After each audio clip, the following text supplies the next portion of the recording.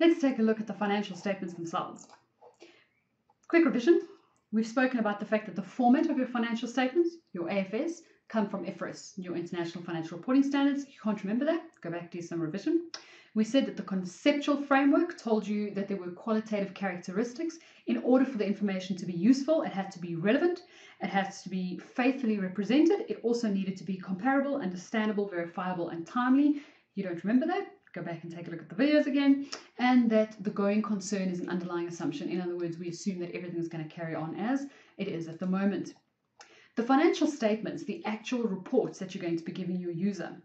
We have a statement of profit or loss and other comprehensive income. It's a very long title and we will generally shorten this a little bit. So your financial statements, your start off is your statement of profit or loss and comprehensive income. You're going to have to get very comfortable with these terms and these names you're going to be using a lot.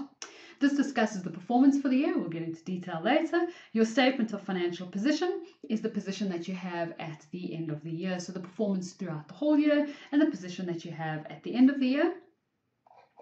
We also have the statements of changes in equity, which indicates the changes in ownership and how much money belongs to the owners themselves. Again, we'll get into detail later. And the statement of cash flows shows the movement of cash within the business.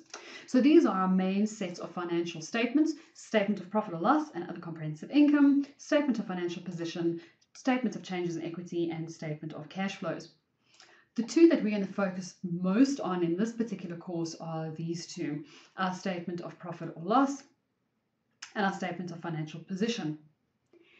When we look at these are your two most common standards or common statements, and we've got to be very careful that we're comfortable with this.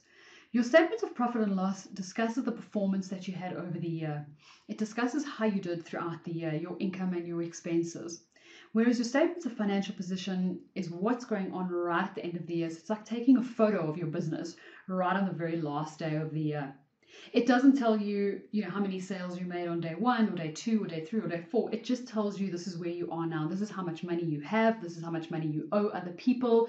This is how much money that has been invested in your company. So it really just gives you balances, and it tells you like a little photo, a little snapshot of what's happening at the end of the year.